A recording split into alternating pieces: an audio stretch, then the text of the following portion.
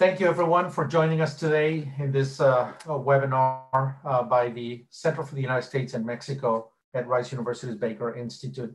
I am Tony Payan, the director of the center in the University of Rice, located in Houston, Texas, as you know, and I welcome you to this conversation of the many conversations we've had over the last few months that we've been confined to our home. So I thank you for joining us and giving us your time. Before I begin this seminar and pass on the microphone to our speakers, let me thank our partner for this webinar today, Control Risks, and of course, Daniel Linkser, who is in Mexico City and with whom we've had a very long relationship already. Control Risks is one of our major partners at the Center for the United States and Mexico. As you know, Mexico has been going through what I call a triple crisis. The first is, of course, a public health crisis, which is occasioned by the coronavirus pandemic, which began earlier this year and is currently ravaging many places in Mexico and creating much pain and suffering and, of course, death throughout the country. The second crisis is an economic and fiscal crisis, which as you know, is affecting all of us globally, but certainly Mexico. The economic activity has actually slowed down quite a bit, and Mexico now is experiencing a very serious economic and fiscal crisis as well. And the third crisis is a crisis of governance. And I think the crisis of governance has two parts to it. One is, of course, crime, violence, and the general weakness of the rule of law in Mexico. That's going to be one of the issues discussed by our panelists today. And the second component of this crisis of governance is, of course, the political turmoil that Mexico has been experiencing lately, partly because of the inability of the government to tackle these crises, and partly because of the polarizing political environment that the country has undergone for the last few months. Some of those causes, of course, are unforeseen, like the coronavirus pandemic. A year ago, nobody knew that this was going to hit us all. And some of them are provoked, clearly caused by the lack of effective leadership in addressing many of these issues, and of course, the political games that never end. These crises are affecting the regulatory and the business environment in Mexico. They're affecting decisions by investors and companies. And so we intend to address some of these important issues today that I think will contain nuggets, pieces of information that will be useful in your decision-making as you think about Mexico and as you think about the binational relationship and, of course, the trading relationship between the two countries. So for that, we have invited a stellar panel today, people who have a deep, deep insight into what is going on in Mexico. All of them will speak for about 8-9 minutes each, and then we will engage in conversation. At the bottom center of your screen is a feature titled Q&A. So please feel free to submit your questions through the Q&A feature, and I will gather them at the end of the remarks by our panelists, and I will certainly ask these questions of them. So without much more ado, let me introduce our first speaker, Juan Alberto Leoto, who's in Mexico City with BlackRock. I think Juan Alberto has some really interesting insights to share with us today, and then he'll introduce the next panelists and so on until we get to the Q&A question. So thank you for joining us for the next 60-65 minutes. I appreciate the time, and now let me pass the microphone on to Juan Alberto Leoto of BlackRock. Thank you, Juan Alberto. The microphone is yours. Thank you. Thank you, Tony, and good morning, everybody. So it's a pleasure to be here today, and I also want to thank the Baker Institute and Rice University for this invitation. So thinking about the environment in which we are evolving today in the business climate in Mexico, I'd say that it is indeed characterized by this crisis that Tony alluded to. There is a Mexican political crisis. There is certainly a health crisis. I would also add that there is, and Mexico does not evolve itself in a vacuum, a global geopolitical crisis. And all of these will come to play into shaping the environment in Mexico. In a nutshell, what I would say is the challenges as we head into the USMCA era are ones of extreme volatility in the near term, but with likely few winners in the medium term, determined by those who are betting on identifying the fundamentals and making the right bets into the economy. And so let me start by sharing just a few scary numbers. GDP is down for the first quarter by 2.4% and is expected to drop by 10% year on year. Investment is down 22.7% of GDP in Q3 of 2018 to 19.6% in Q1 of 2020, with private investment decreasing almost 10% year on year during the first trimester. And so these are indeed scary numbers that point to the impact of this crisis.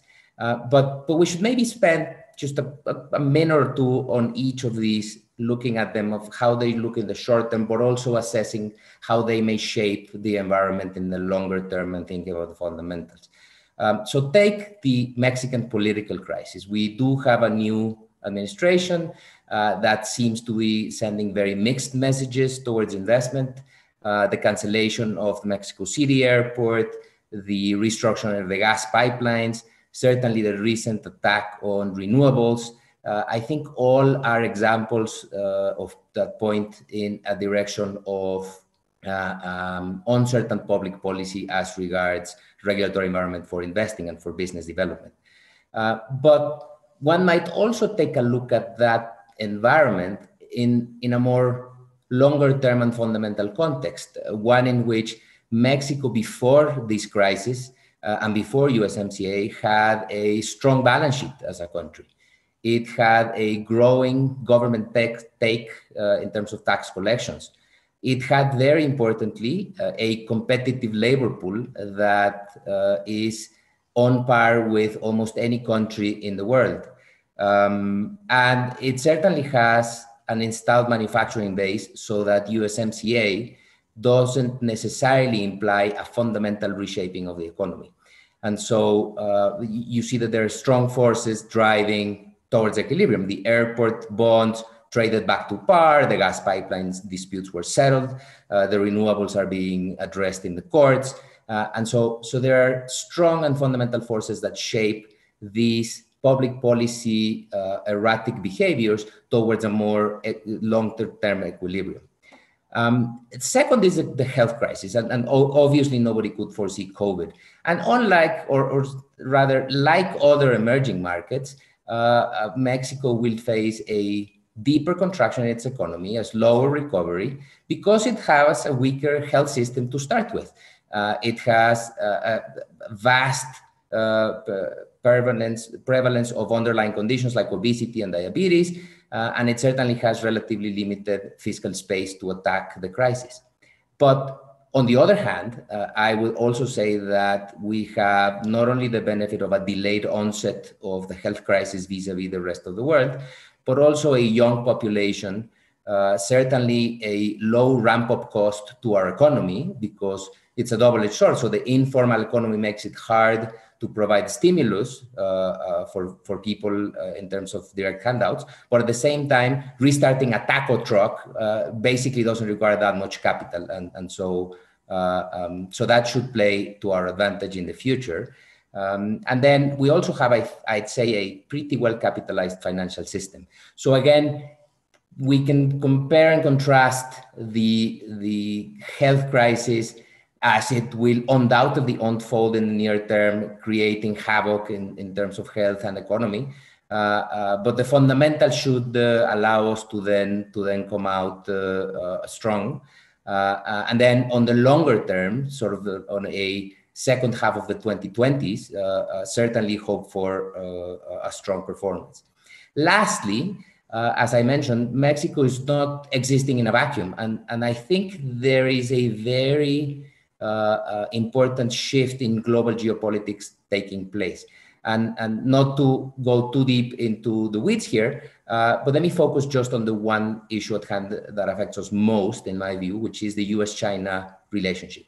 And the tensions that we're seeing today between these two countries, in my mind, I think signal a transition from a relationship of competition to one of rivalry. And this change in the relationship, I think, will play to Mexico's advantage over the medium term, because the China and US economies are too interlinked for this to become a full-blown Cold War, much less something worse. But Mexico has the advantage of not being directly in the line of fire of this confrontation. And so we're certainly not like, for example, places in Europe or, for example, Australia, having to choose between our political alliance and our technological alliance or our economical ties. I think we've made a decision long ago since NAFTA that we would link to the US rather than to China. And so the onshoring phenomenon that will undoubtedly happen will, in my view, be to Mexico's benefit over the medium term. It's not a slam dunk in terms of the medium-term optimism or the medium-term look-through to the fundamentals of the Mexican economy. But I'd say it's today, easy to mix the signal and the noise, and it's important to try and distinguish those. B, I think it will be hard for Mexico to capture the early onshoring opportunity, but the US will fundamentally need us to complement their manufacturing base and compete successfully in a world with regionalization and onshoring. And lastly, I think this will cement improvements locally in labor conditions and certainly demand for infrastructure, which will in turn reignite the positive feedback loops just in time for the second half of the decade. Now, the one or the couple caveats I'd say is this will not certainly unfold in a vacuum in Mexico in terms of what I've described, but I think also will unfold in a context of politics and in a context of security or national security. And who better to talk to us about the context of security and safety in Mexico than Daniel Linsker, who's joining us right now. So Daniel, over to you. Thank you very much, Juan Alberto, and obviously thank you to Tony and the Center for the invitation. I'm going to try and not repeat a lot of the things that you mentioned because my intervention is broadly along the same lines, and I would agree with you. And hopefully, I will try to avoid mentioning the pandemic as a first in a webinar since probably early March. So let me just concentrate very quickly in the interest of time on the topic at hand and how the business and regulatory environment is changing in Mexico from a risk perspective. And I completely agree that it is very important to try being carried away by all the noise, for lack of a better expression, being generated by AMLO and the fourth transformation, right? So if we look past this noise, what we can see is that there are some things that are structurally changing, and there are some things that on some levels are not changing, and there's still plenty of business opportunities based on the fundamentals that you can see out there, right? You just might have to do a different type of homework as an investor. So what has changed or is changing in the business environment? And I think it comes down to three key issues: predictability, trustworthiness, and some of the operational challenges. And unfortunately, those three are going in the wrong direction for Mexico, and we think are going to continue to go in that way for the next 4 years. So starting with predictability, I think probably, I would say since the tequila crisis, and probably some of you would say even before that, and up until AMLO took over, Mexico's economic and business policy making, and actually the broader policy making, was to a large degree predictable. I think large parts of these policy areas were controlled or overseen or managed by a well-educated technocracy. I think Juan Alberto and Juan are part of that. And obviously there were some political back and forth on some of these issues, but in general terms, you could always bet that the outcomes of the process would lead to policies that made sense and were based on a certain amount of expert consensus. Now, obviously, as Juan Alberto was mentioning, this is a trend that is happening everywhere where experts might not be necessarily listened to, But I think in Mexico, it's basically been highlighted by what is going on. And there was another caveat to that there were, to some extent, certain red lines. I mean, there were some boundaries, norms of the political and policy discourse that would not be crossed. And I think this is something that is changing. I think AMLO's fourth transformation has effectively ended that predictability, which is adding uncertainty. And this is obviously something that investors and markets really dislike.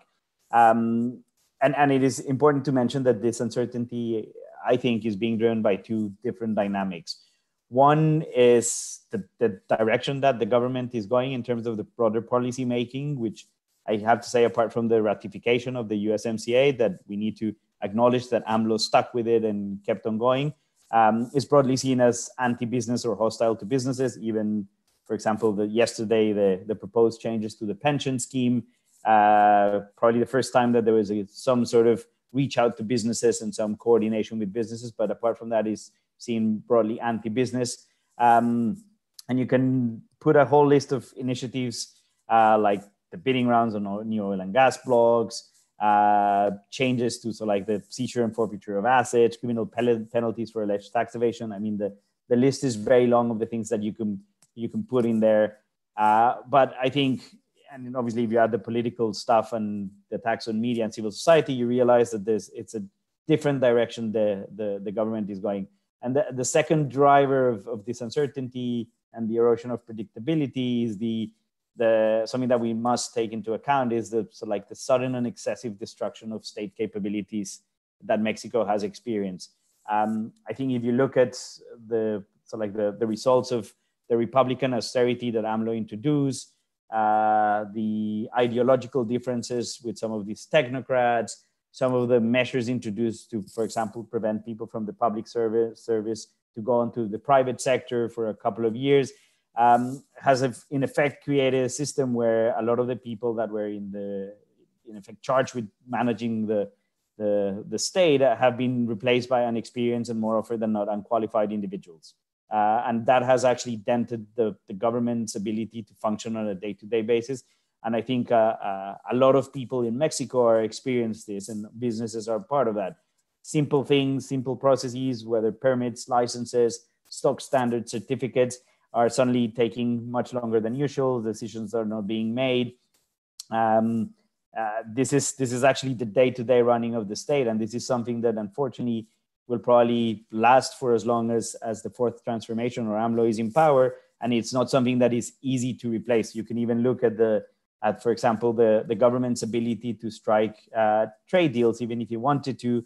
That's sort of like that team that actually worked on most of the trade deals, including the USMCA for Mexico, has now been disbanded. I think one interesting thing there is that this doesn't seem to bother AMLO at all.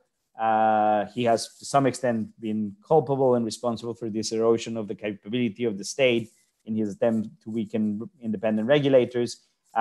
He seems to be keener on the optics of the administration rather than the day-to-day.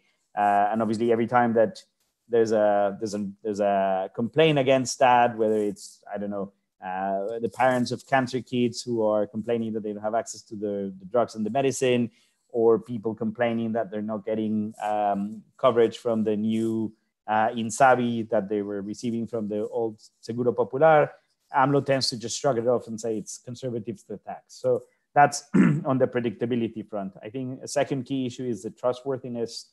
And I think Mexico's trustworthiness as a business partner and its respect for contracts and for the due process, especially around tender processes and the rule of law, is suddenly being brought into question. And that is something that probably Mexico has not faced consistently in the past. And again, one can point to the cancellation of the New Mexico City airport, or the renegotiation of the existing pipeline contracts, or the cancellation of the Constellation brand plant in Mexicali.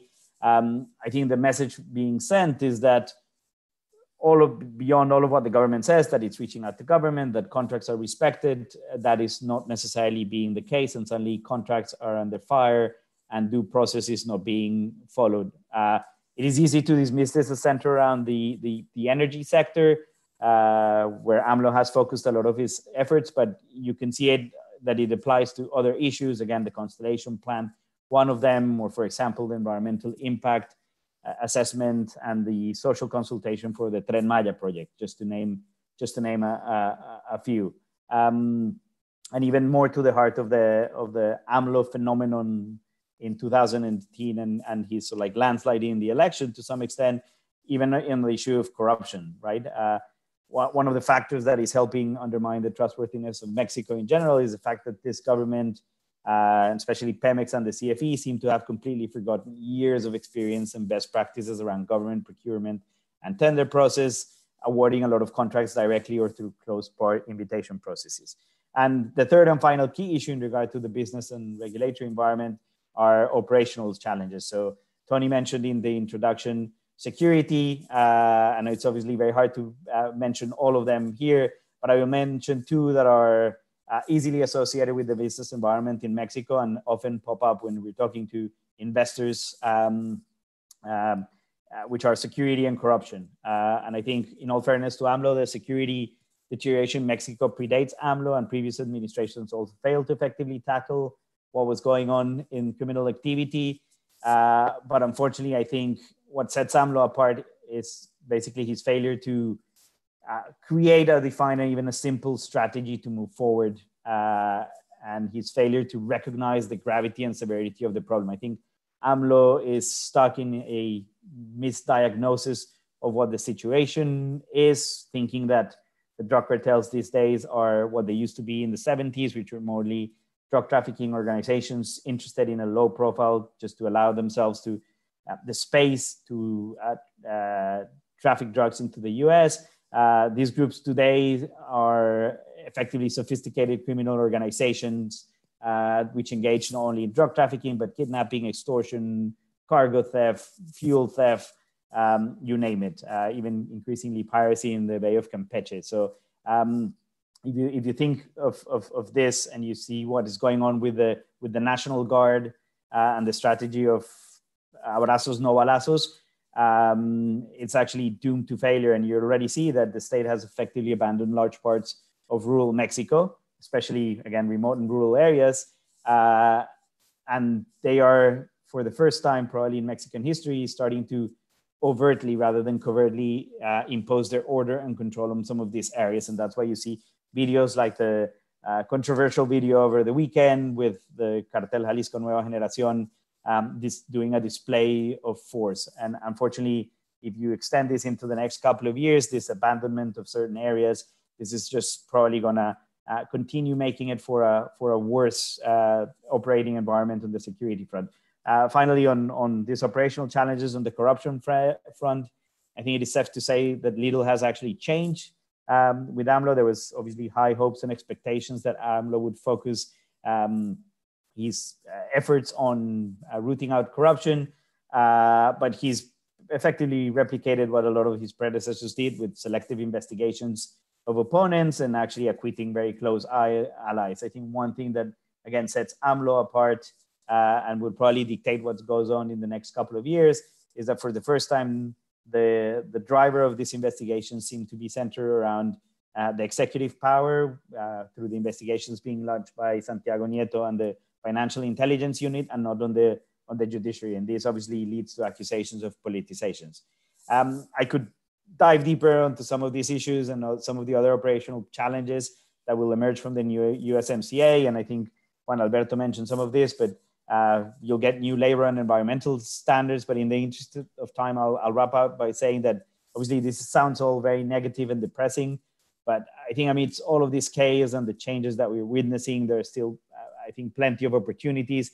And the new USMCA is certainly going to drive some of this. It will not be the panacea that AMLO says, but it will drive some of these. I mean, some of the trends that you're seeing of nearshoring and some of these fundamentals are still there. I think the needs that Mexico has around energy, infrastructure, commerce will all still be there. And so will the key elements of Mexico's competitive advantage as a manufacturing hub for the US and Canada. This has not changed. This will probably not change.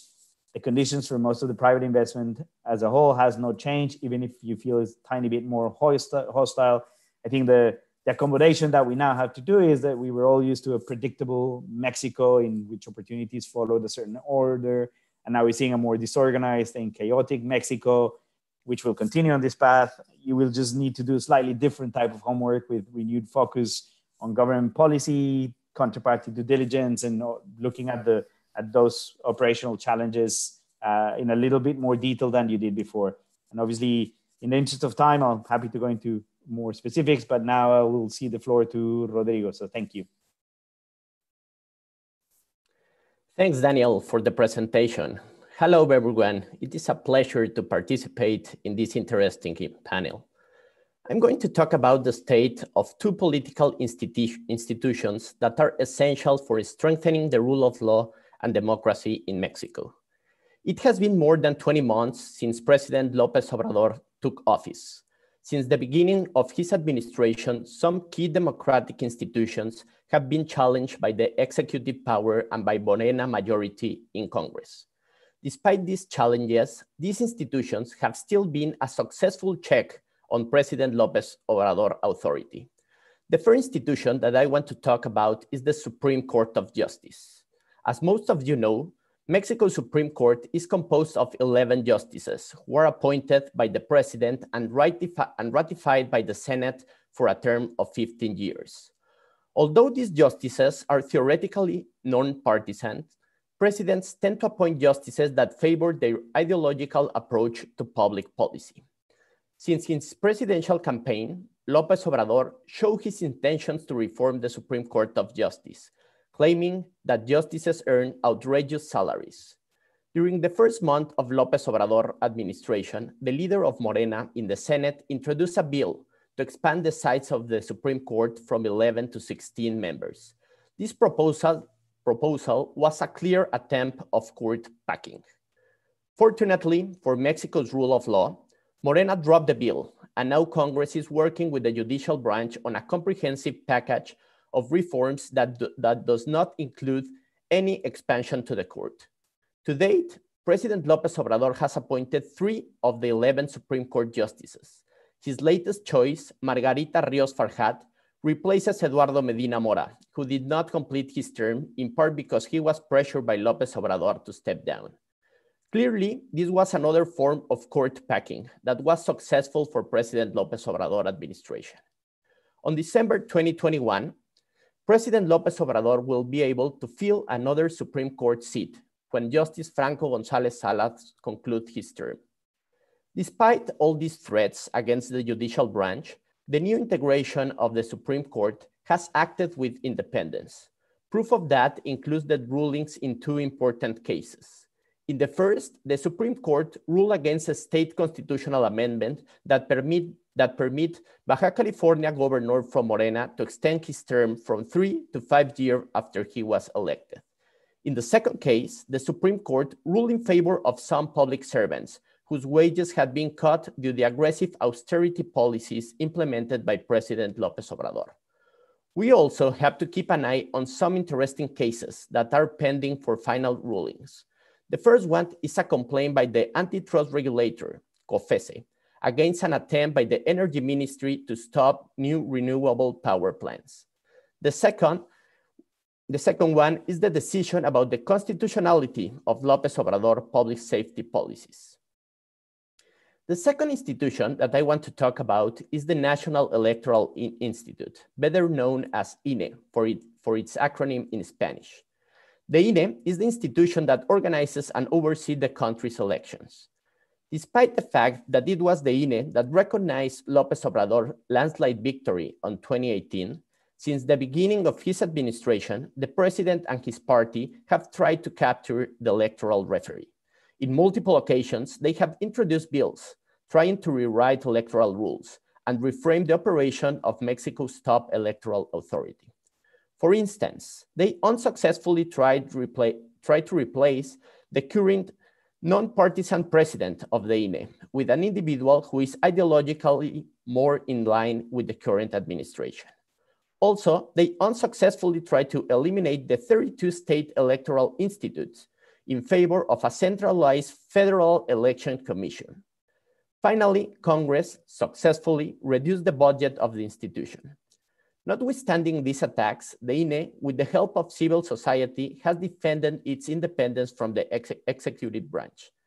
Yesterday was a good day for Mexico's democracy because the House of Representatives designated 4 commissioners through an open process where citizens and experts play a leading role in the selection of the candidates. As a consequence, now the top electoral institution is ready for the 2021 election, the biggest midterm election in its history. There will be local elections in all 32 Mexican states, including 15 governorships. Also, all seats in the House of Representatives are up for grabs. So, what we can expect in topics related to rule of law and democracy in the second third of President López Obrador administration?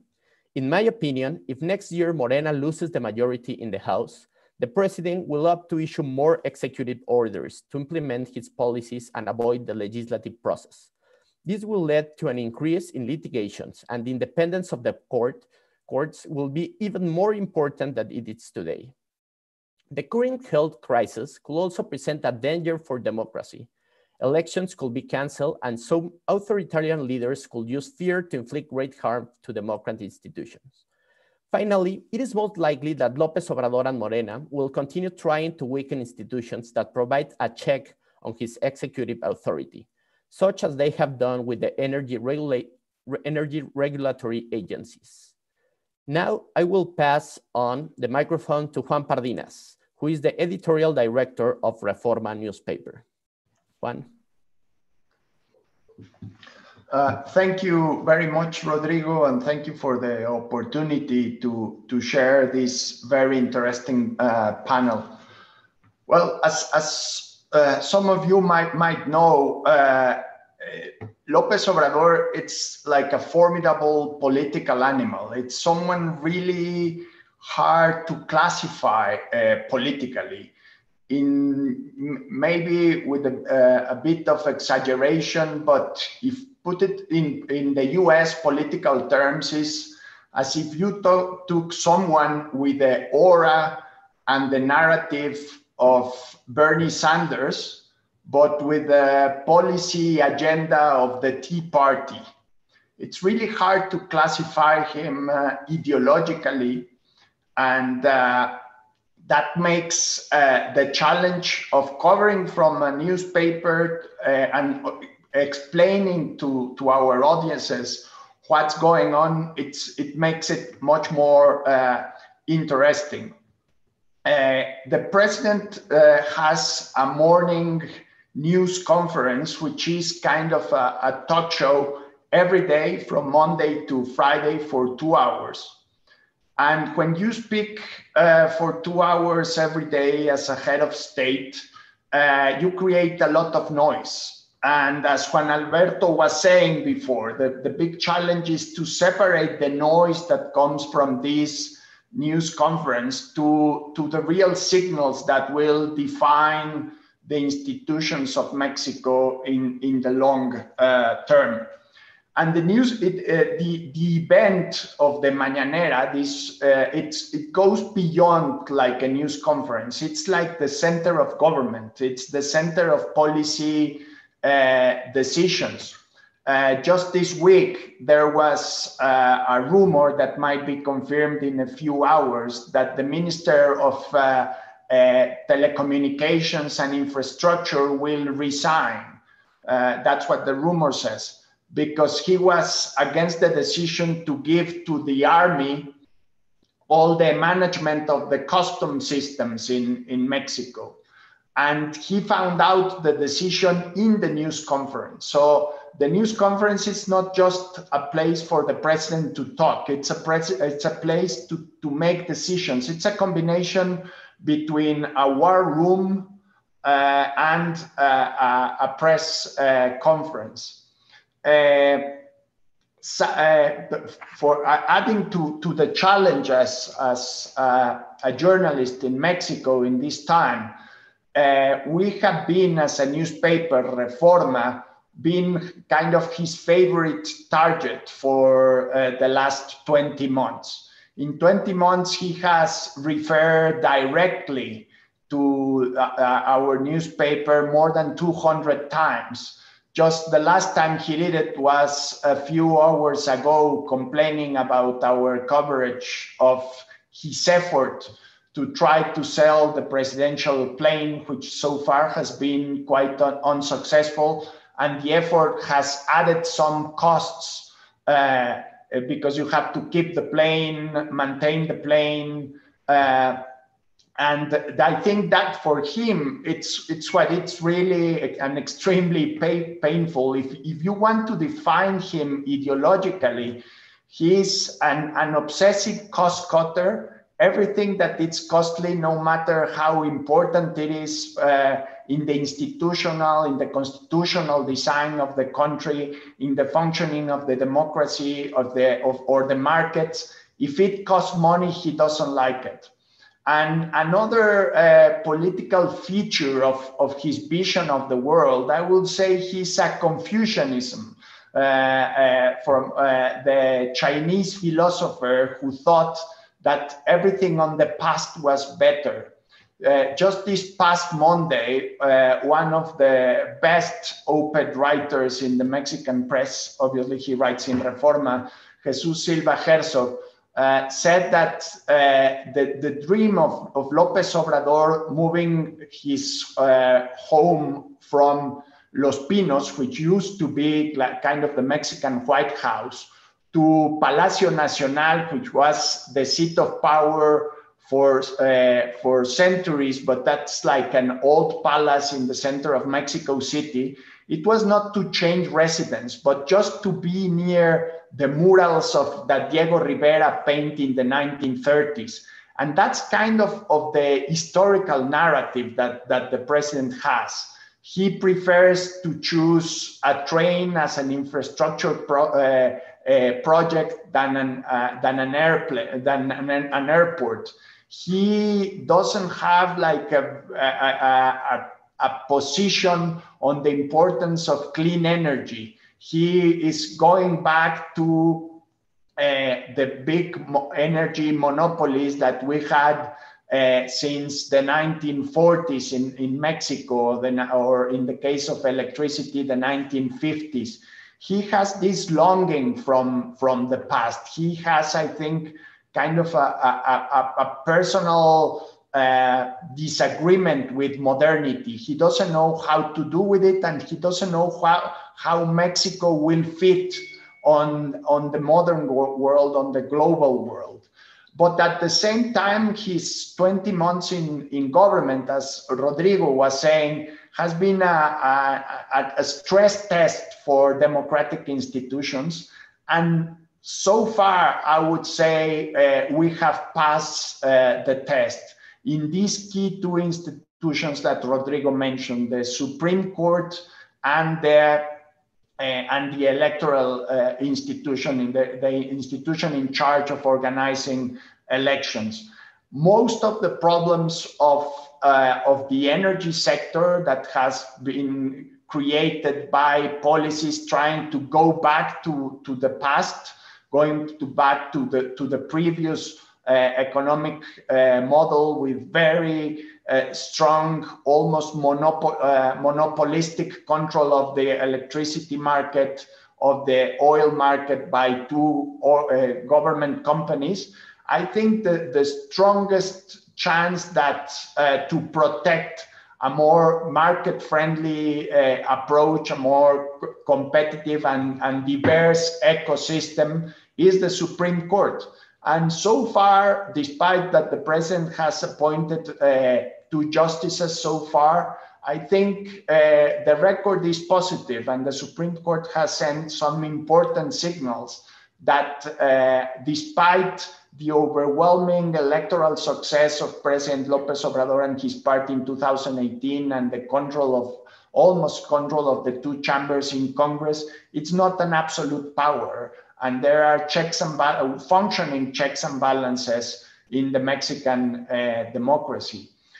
Towards the future, I think the big challenge we have from the political side is not President López Obrador, it's the opposition itself. It has been kind of absent. The defeat in the 2018 election, it was really like an earthquake for the opposition. Someone also in the pages of Reforma trying to explain why the president was is so obsessed with our news coverage and why he always referred to us of our journalistic work. It was an interesting hypothesis, is that the president, for all his political career, he always needed an enemy, someone to fight with, someone to go against. He cannot see himself in a political context without an adversary. And what happened after the election is that he basically destroyed through the polls all the potential of political opposition that he had. The political parties of the ancient regime basically were shaken or devastated or destroyed. So the only political adversary that he found in the landscape was an independent newspaper in Mexico City, Reforma, and he aimed all his political energy to fight us and to obsessively comment on every news piece, every front page, 200, as I mentioned before, 200 times in the last 20 months. So what will happen for the future of the Mexican democracy? I think a lot depends on how the opposition will manage to reorganize itself, and something very, very important. Ian Buruma, the writer, wrote a great book at the end of the 20th century called The Wages of Guilt. And basically he compared how Germany and Japan deal with its past on the Second World War. I would recommend this book to the Mexican opposition, how they're gonna deal with the past, how they're gonna acknowledge their mistakes that led Mexico towards the 2018 election. And it depends a lot how these political parties manage to solve its debts with the past and create a narrative, a credible narrative that if they want to oppose to López Obrador, it's not to return to what we had before, but create a modern democracy where corruption is more the exception more than the rule. And if they manage to get the civic energy, the citizen energy of a huge sector of society that does not agree with López Obrador, but don't want to go to the past political system and the traditional dealings of political parties, I think it's going to be a very interesting election in 2021. It's the Senate, it's in place for 6 years, so this election will just go for the Chamber of Deputies. But anyway, it's going to be one of the most important elections in the history of Mexican democracy, how through the vote we create these checks and balances. But it all depends that the opposition get their act together. Sometimes people tell me that Reforma is the opposition to the Mexican president. I really dislike the comment, because we are not a political party, we are a newspaper. We have been, Reforma has been publishing daily newspapers for 27 years. It has always been a critical newspaper, and that's what we're meant to be. We're not meant to be an opposition. We should just shed lights to the mistakes, the policy shortcomings that the government makes, corruption, exposing corruption cases, but the opposition should do the work. And depending on that, we would see how Mexican democracy and the political system evolved through this historical stress test that it's the government of López Obrador. Thank you very much, Juan, and thank you, Rodrigo, Juan Alberto, and Daniel, for your remarks. Please come back online so that we can address some of the questions that are coming in. I'm going to suggest that we address some of these questions on a kind of a very quick way, sort of do kind of round. Everybody can say something, in a sentence, 2-3 sentences at most, so that we can address some of these questions. And I'll start with one of them that came in, and I also had it. How worrisome, and I'll combine it as two questions. How worrisome is the diminishment in the state capacity, the state administrative capacity, due to this radical austerity that Mr. López Obrador is implementing, and now having to appeal to the military to, I guess, administer the customs points, ports, and customs entries into Mexico, and of course build the airport and help with the pandemic and so on. How do these combine, and what can we say about the state capacity? Daniel, I'll start with you because you addressed state capacity to really do its job, and then we'll go around real quick.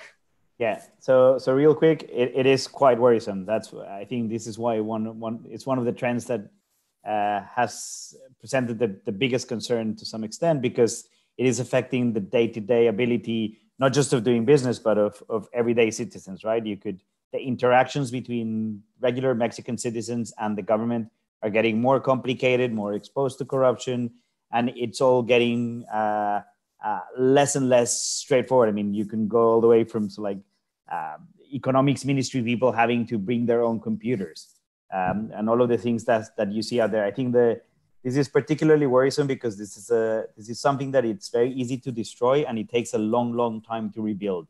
I mean, the expertise, the knowledge that was there is being lost, and to some extent now, what you're seeing is precisely that inability to manage, to just do the day-to-day. It's showing. I mean, you see, even before the pandemic last year, the government was only able to execute between 60 and 70% of its budget for most ministries. So this is something that you start realizing it has a massive impact, because no matter what your policies are, correct or incorrect, if you're not able to implement, that is going to have long-lasting effects. And on the Navy and the Army, just a quick point, I think the problem there is AMLO has started to see the Navy and the Army as this panacea for a lot of precisely that inability of regular ministries to implement. The problem is the Army and the Navy are becoming very much overstretched. I mean, you don't have to go very far to know that they were finding it difficult already with managing security in Mexico. I mean, obviously it's the responsibility of the police on most fronts, but and suddenly they're giving more and more tasks, again, from building airports, building roads, to managing ports. And I think very soon you're gonna start to see a lot of the creaks appear in their ability, having a massive impact. Just before I let others speak, one quick issue.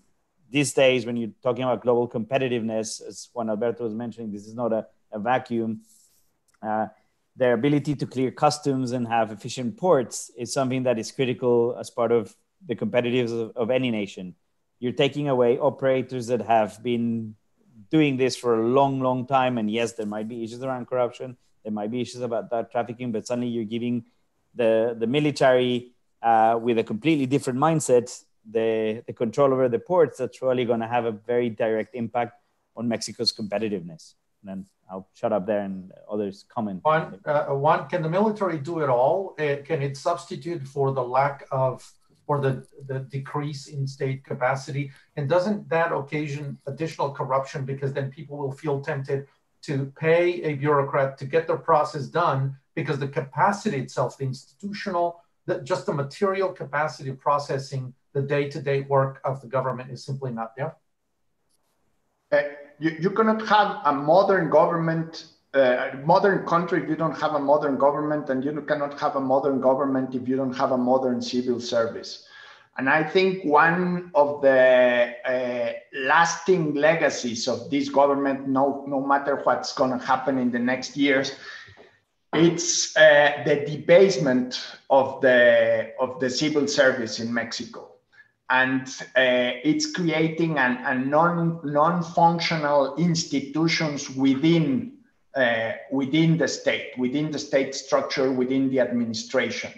And what's happening with the army, it's kind of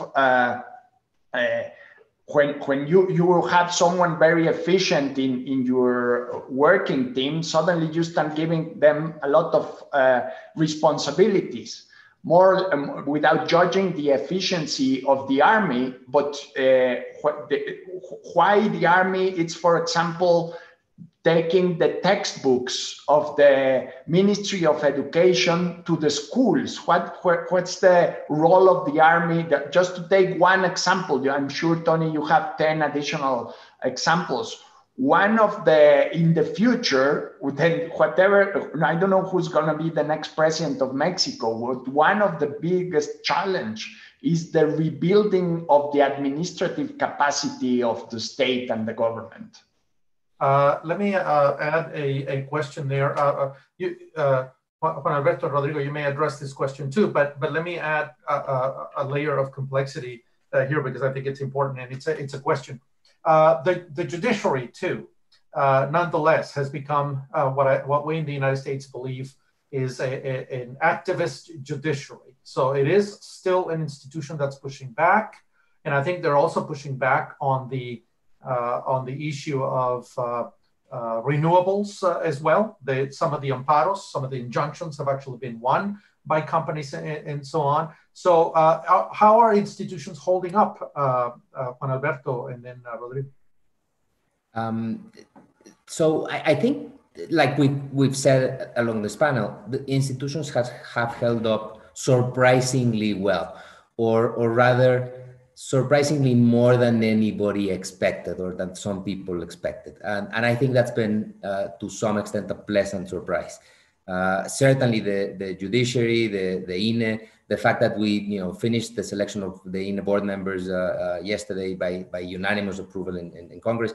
I think all of these points to a more robust institutional framework that will survive the next few years. And when one thinks about Mexico and any country, I think the right framework is to think about the short term, but also, again, about the long term. And that, I think, is relevant, right? So in a way, I liked Juan's phrase of combination of Bernie Sanders and the Tea Party.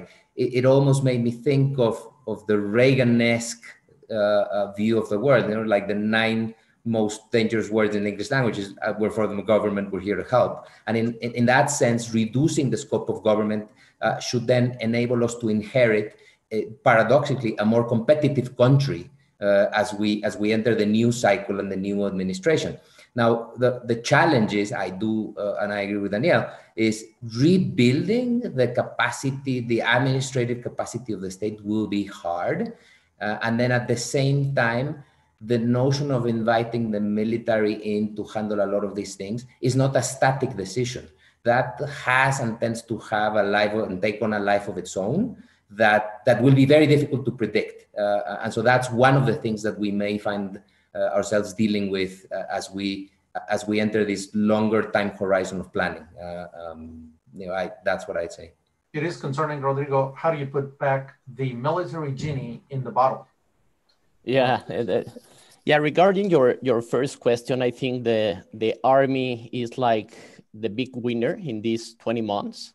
They have earned a lot of functions that come with great budgets. I think that's key, that they are gaining more budget because they are doing more. They are also doing the transportation of textbooks, as Juan said, but also the cash of all the social programs of cash transfers that López Obrador do.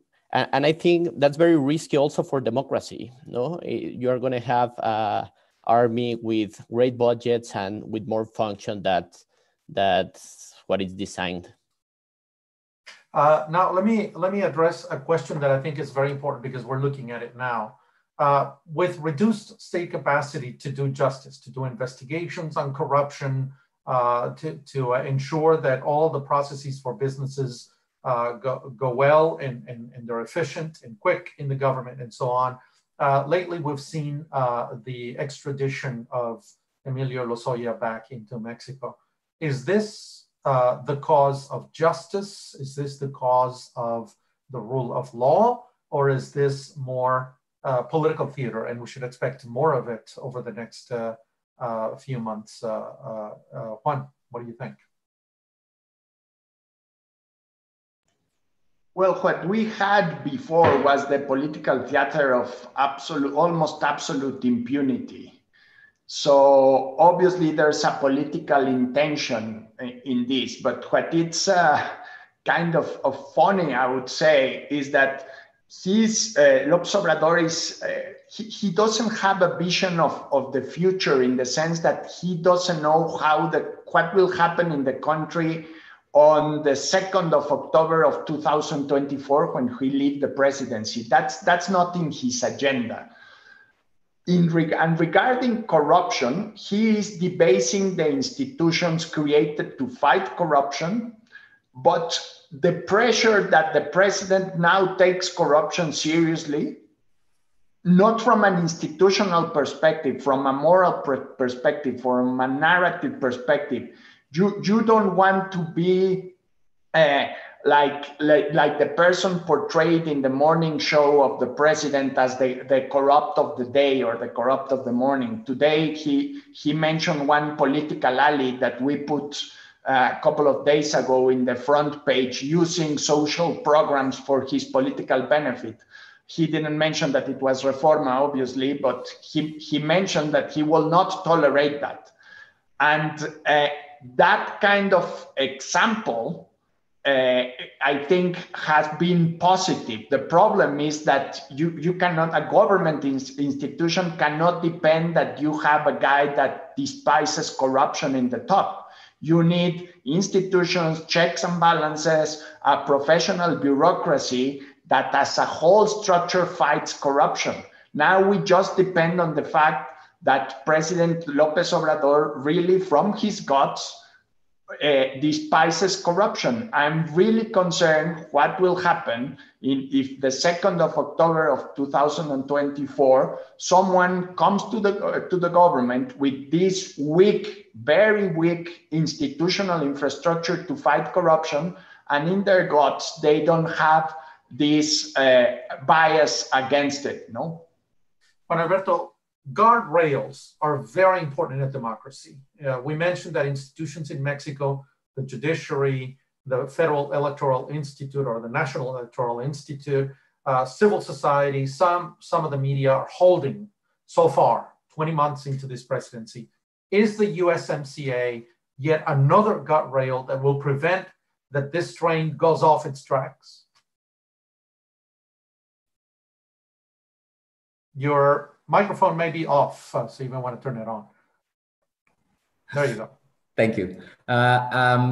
So I think the USMCA is a sort of a marginal change to NAFTA. And NAFTA, I think, has proven that it has served as a mechanism that keeps Mexico on guardrails. And indeed, you see that the section, this is the famous conversation about the two Mexicos and the two Mexican economies, right? The North industrialized, developed economy versus the South, where as Mexico has pursued in the North a closer integration with the US, and it has pursued a policy of formal employment and a policy of industrialization, I think what we have seen is that has produced great benefits in terms of guardrails and rule of law. Indeed, for example, things like inequality and social mobility are much, much better in the northern part of the country than they are in the South. And so it becomes a holistic equation, in a sense, that serves as guardrails. So it's not necessarily thinking about guardrails in a vacuum, but rather guardrails as an ecosystem of things that provide context for the operation of Mexico as a country. The last thing I'd say is, in Mexico, before COVID and before USMCA and before certainly the current administration, the government was small. And what we're now seeing is it's becoming paradoxically smaller. And ultimately, we will need to think about rebuilding some of these capabilities in terms of the regulatory space and the administrative space. But we will also see likely some benefits, for example, reduced need for asymmetric regulation in the energy space and things of the sort. So again, thinking about the longer term and the USMCA, I think if we put it all together, it is this ecosystem of guardrails that should keep us on track and should prove resilient for the long-term business environment. Daniel, before you address the issue of the USMCA, is the guardrails kind of a check and balance on what López Obrador may or may not be able to do to the economy? I sense a paradox here that I'd like you to address, and that is he is, as Juan mentioned, a believer in the state as a motor and engine of the economy, and he's strengthening Pemex and CFE. And yet, at the same time, he's weakening the administrative apparatus of the state. So is he a statist, so to speak, or is he not a statist? And is Pemex really salvageable in all this? Complex question with several layers, but I think it's important to understand how these things fit together. Yeah, I think it's a very interesting question. I think it's worth remembering, or at least considering, in my view, that López Obrador has a political project, but not necessarily an economic project. I mean, his obsession with energy and the CFE and Pemex are because he wants them as the cornerstones of basically the finances of the new generation of income from the government, from which he can actually fund his social program. So I think if you want to understand, in my mind, that paradox, I think he's concentrating on building his political project in the long term, and actually, in terms of thinking ahead, his idea is creating Morena and transforming the country in his own image, if you want to get biblical to some extent. But effectively, the economic side, and this is to some extent going to the guardrails of the USMCA.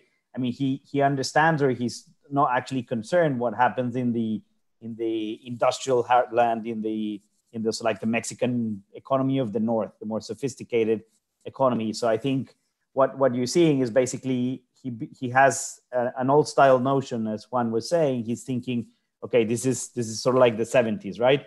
I want to create a political program where I keep political power based on the distribution of welfare projects and the generation of well-being.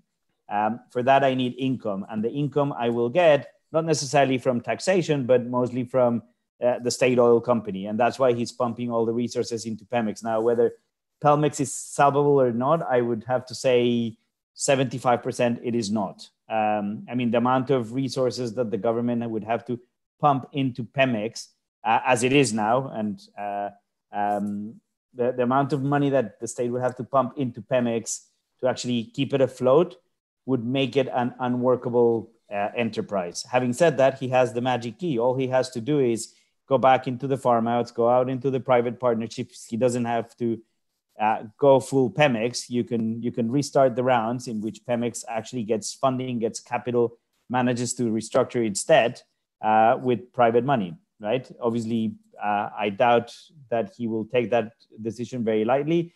But hey, I mean, I guess at the end of the day, if he reads the tea leaves, he might actually end up thinking, you know what, this is not giving me the money that I need. You saw his sense of urgency yesterday, suggesting that they need to go after the fideicomisos, the trusts, where they are looking for money everywhere, right? And if the money starts running out, he might just say, hey, I need to reorganize some of this. I think we're far from that, especially not ahead of the 2021 election. But I think it'll be very hard as they're going to save Pemex. I have one final question for all of you, but in asking that question, I'd like to Juan to address one key issue about a question that came in. How is Mexico covered internationally? Since you probably have a lot of relations in Europe and Asia and North America in terms of how Mexico is covered in the media. Obviously, there's a lot of emphasis on the cartels and what's going on.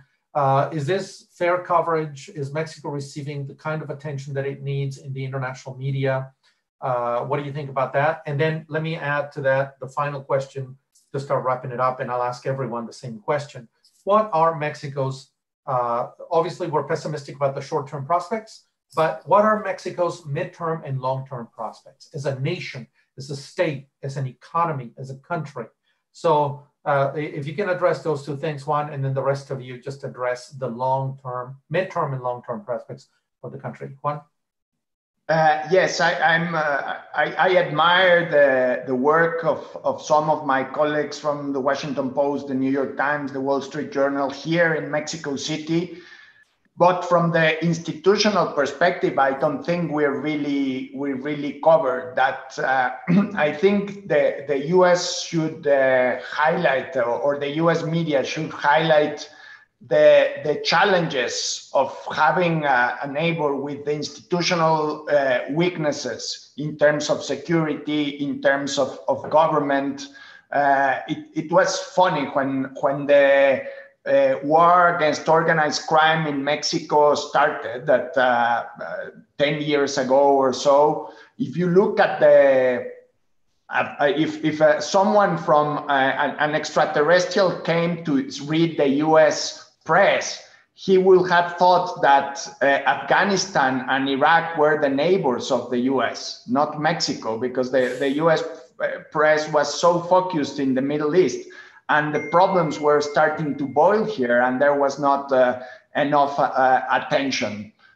So I think in order to foster our partnership, to really have looking in this world, in a world of clusters, of competitive clusters, our partnership, I think, should go beyond and looking how the US could help us to strengthen our judicial institutions, our government institutions. And I think this partnership won't happen without the attention of the US media. Sorry, and the other question, Tony, or I took too long? The midterm and long-term prospects very quickly, and that'll be the wrap-up question for everyone. I think the elections on June next year will define a lot, and how will President López Obrador will deal with the failure. I think was very interesting what Daniel was saying in terms of the energy sector. I think the only way to save Pemex is through the energy of the markets, of an open markets, of private investment. And I think there's a small possibility of kind of a Nixon in China, that when the President López Obrador finds that he cannot save Pemex without the force of the markets, the private investment, he will really need to have a very different policy approach from all the narrative of all his political life. But that's just one possibility in the landscape. Daniel. Just very quickly, I think in the medium and long term, it's a bit of a sweet and sour view. I think on the sour side, obviously what we've talked about, the erosion of state capability will take a long time to rebuild. Obviously, we still haven't reached the bottom of the impact of the pandemic, so we don't know what Mexico is going to look like by the end of the year and next year. But on the positive side, and going back to the opening statement and what Juan Alberto said, I think some of the fundamentals are there to continue making Mexico a very attractive place. There's still a lot of needs and interest, whether it's infrastructure, whether it's commercial opportunities, manufacturing, agriculture. All of these sectors will still be attractive. So I think you're going to get this challenge from the state and the rebuilding, but the attractiveness for potential investors to keep on investing in Mexico. So I think a bit of a mixed view. Thank you. Juan Alberto. Again in mute. So thank you, Tony. So I've been advocating, and I guess this is my own filter as an investor in infrastructure. I tend to think about the long term and the fundamentals of investments and assets, and in this case the country. So I'd say three things. One is post this administration, there is a very easy scenario where we can keep a significant fraction of the current narrative successfully for the country, right? So cost cutting, free trade, anti-corruption, democracy, rule of law. These are things that will fit really, really nicely in the longer term view of Mexico. Protecting the more shorter term and the medium term, I think one of the key elements is indeed the USMCA, not only as a continuation of NAFTA, but as a treaty that is A, more modern, B, certainly a little bit more intrusive into our own economy in terms of the tools that it now has generated and put in the hands of the other member states. And C, in terms, I think it aligns the US more structurally to the long-term interests of Mexico and vice versa, because again, in the geopolitical sphere, it will be more important than ever to have Mexico and the United States and Canada collaborate on building the future together. So I'm optimistic about the USMCA in that sense.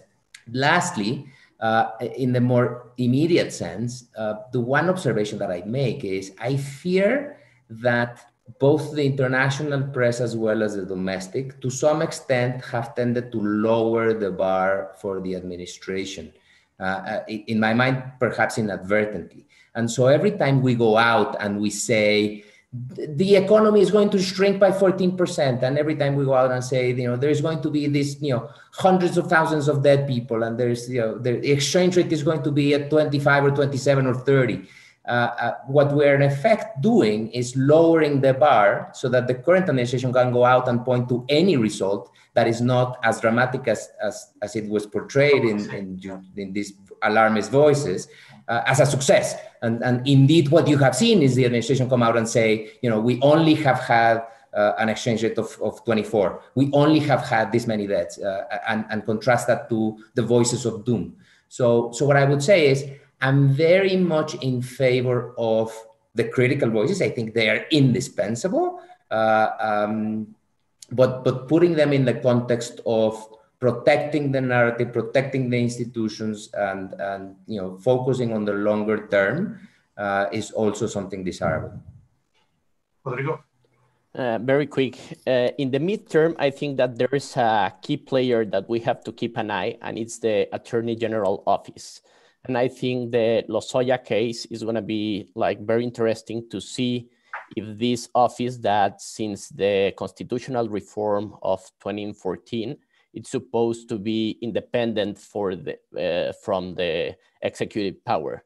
And I think that how they are managing the times, I think they are going to use the Lozoya case only for political aims and not for combat the impunity and the corruption in the country.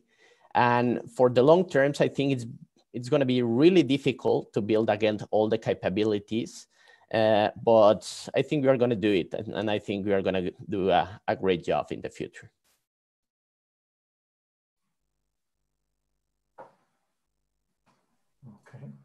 Okay. I think we're back. Sorry.